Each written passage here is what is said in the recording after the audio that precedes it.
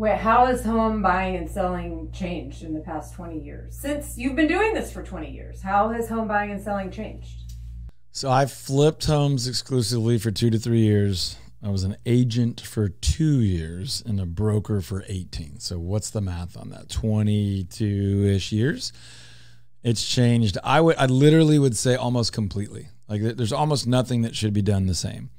Now, in reality, some of the contracts are the same. I mean, they've evolved and they've grown, but like the basics are similar. The strategy, the approach, the mental, emotional, strategic approach should be, people are stuck. People are stuck doing this the way they were doing it last time they bought or sold, which for a lot of people was 10 years ago, 12 years ago, 15 years ago.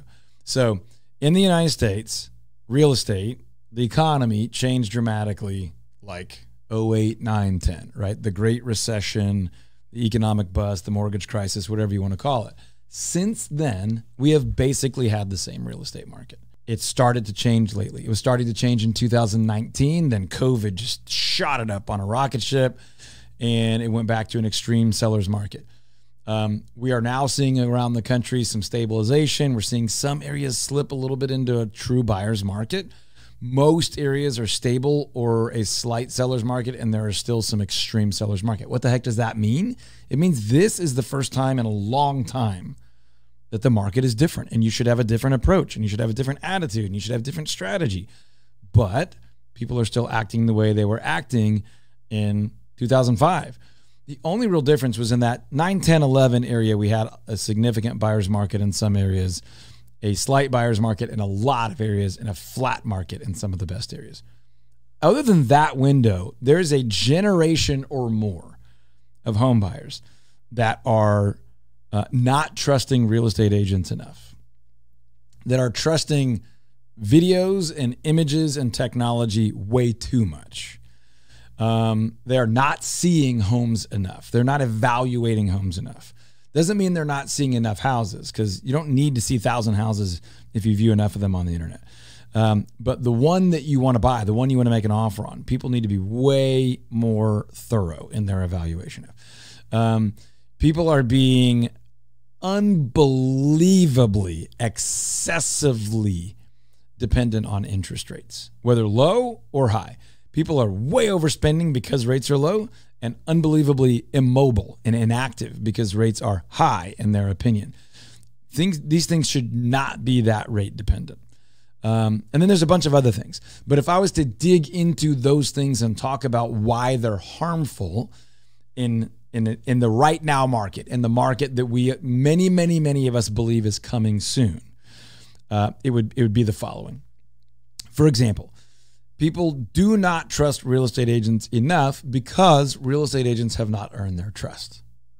That sounds a little crazy, but the reality here is you need to find the rare real estate agent in your area, and there are great agents out there. They are probably less than 1% of all total real estate agents. We're talking full-time, dedicated, committed, educated, constantly improving, growing and learning and adjusting with the growing and learning and adjusting market as rates go up and populations change and job creators change and industries and areas and school districts, and all those things are always changing. Part-time's not going to cut it. You need a full-time committed person that's growing and learning and committed to being dynamic and impactful and valuable for you.